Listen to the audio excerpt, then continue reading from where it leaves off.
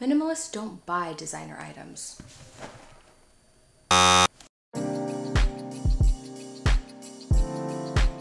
I spent so many years throwing away money on fast fashion. I had to learn the hard way that quality does matter. Generally, but not always, that comes with a higher price tag.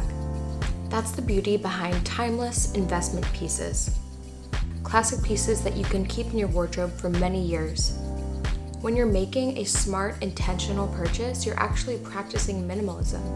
Just because you spend less doesn't make that a more minimal practice. The same way, just because you spend more on something doesn't make that a less minimal practice. When I started buying higher quality pieces, I wasn't buying the right thing. I was really focused on designers and logos. To anyone out there who shops at fast fashion brands, I'm not here to judge you at all. I was in the same position just a few years ago when I couldn't afford to buy really nice clothing. I did wish that I knew about the secondhand shopping apps back then. I don't know if they existed at the time or if I was just unaware of them, but I have bought a lot of really nice things on the resale apps like The RealReal and Poshmark and even eBay. That's a great way for you to get your hands on nicer brands and higher quality pieces without paying that high retail price tag. Hi, if you're new to my channel, I'm Britt. I'm a minimalist mom of one. Please go and watch my first decluttering video so you can have a better understanding of my personal background and some context for this video.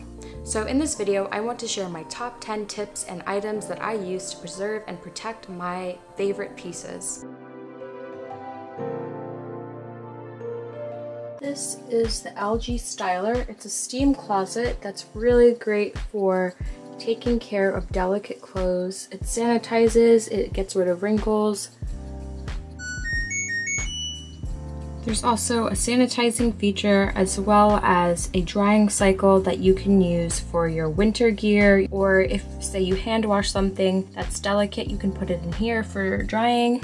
It's also great for coats and suits, and you can also crease your dress pants in here as well. You just pop this open and you put the pants in here, close the door, and then you run the pant cycle. I use the steam closet a lot to get rid of odors in particularly delicate shirts such as this one, to get the wrinkles out and just to clean out all of the germs. As a luxury minimalist, this particular appliance is really handy for me. Since I got this appliance, I've completely eliminated my need to go to the dry cleaner. Over time, this appliance will definitely pay for itself.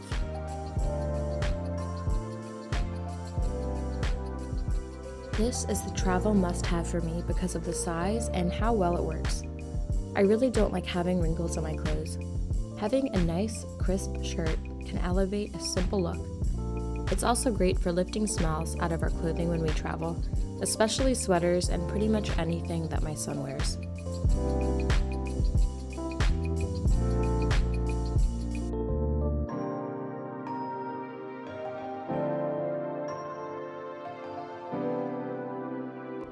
No matter how expensive your sweater is, when it's covered in pills and loose strings, it looks low quality and uncared for.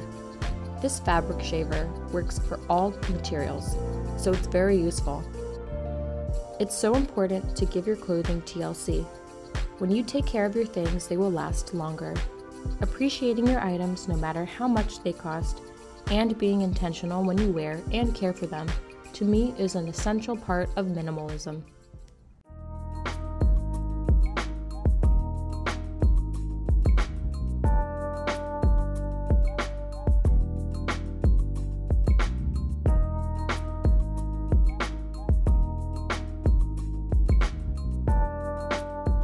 This is a wool conditioner I use when I wash wool or cashmere. I do a cold speed wash in conjunction with the next item.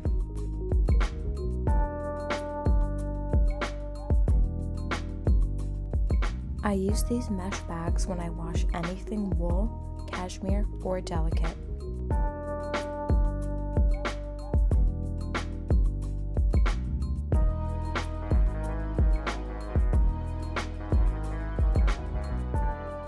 Next are wool dryer balls.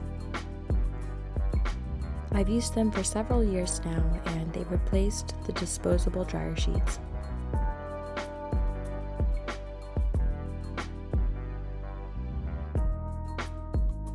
Next on my list are essential oils, and I will use these in the dryer.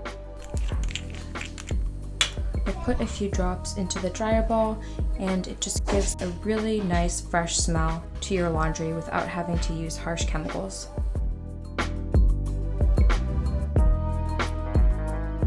So about a month ago, I was getting ready to go out to an early dinner at like 5.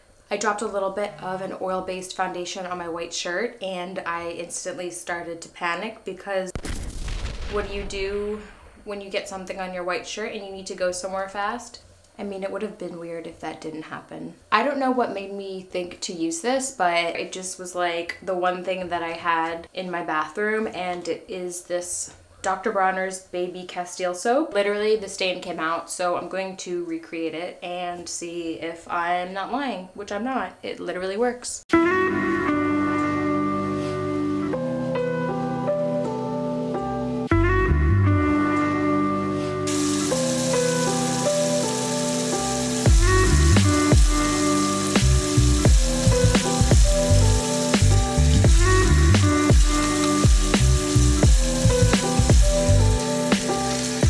There's the proof right there.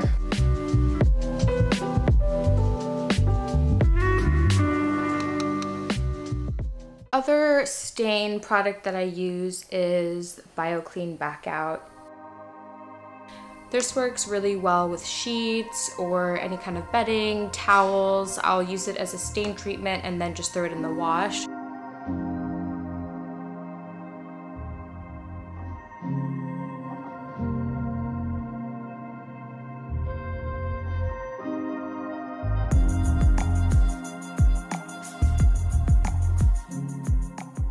Just recently, while I was reflecting on my year-long designer decluttering journey, I remembered that I had a former friend once tell me, "Britt, no matter how many designer things you buy, you will never be cool." And you know what? She was right.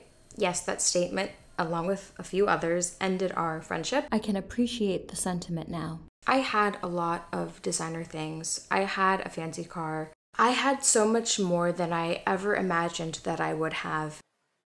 At the end of the day, all of these things don't really matter. They don't define you. But give your items good care while you have them. Things equal money, and money equals time.